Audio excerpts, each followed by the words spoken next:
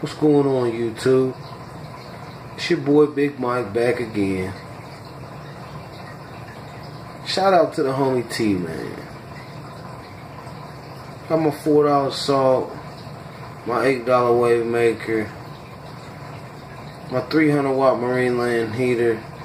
That was like 60 bucks at Petco. I got it online, 20 bucks. Anyway, excuse the glare. 75 gallon, small revamping. My OB and mbuna, he was just too much, man. He killed off one of the little small peacocks I had. He was out of control. My little brother's got a 75 mixed cichlid tank. He fit right in over there. He trying to be the tank boss over there. Ain't even been in there that long. Anyway, out with the old, in with the new. No more mbuna in here. Also had a melanochromis exasperatus. I think that's how you say it. It's like a member with the blue Jahani family and stuff, I believe.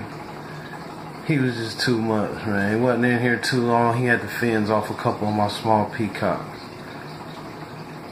The big strawberry, I never seen a peek out of him. As soon as that big boy mbuna was gone, now he think he the tank boss. No, we got the Taiwan blue dolphin.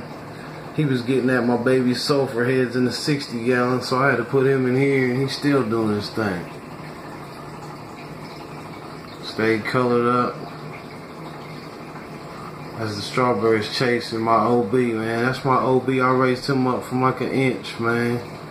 I pulled him out of my 60 gallon and put him in here because I got rid of them other two OBs.